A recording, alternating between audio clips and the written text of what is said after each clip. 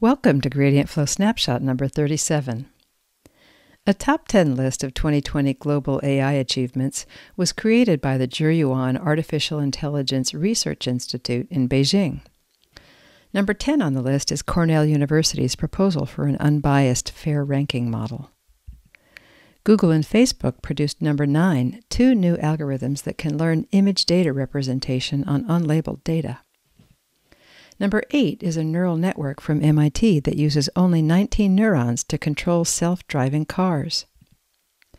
Peking University's high-speed training system for neural networks is number 7, and Tsinghua University's concept of brain-like computing completeness with decoupled software and hardware is number 6.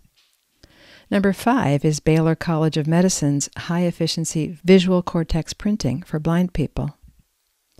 Number 4 is deep neural networks from DeepMind and others that solve Schrödinger's equation and promote the development of quantum chemistry.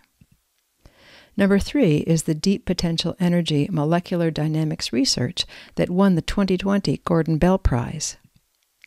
DeepMind's AlphaFold 2, which solves the problem of protein structure prediction, is number 2. Number 1 is OpenAI's release of the world's largest pre-trained language model, GPT-3. See Gradient Flow newsletter number 26 for more. In a recent post, developer Gergely Oros states that Silicon Valley-like companies get a few critical things right about software engineers that traditional companies often miss.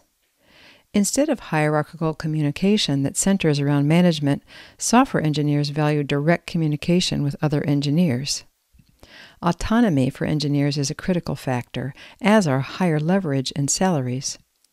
But the most important distinction is thinking of engineers as value generators and creative problem solvers rather than factory workers.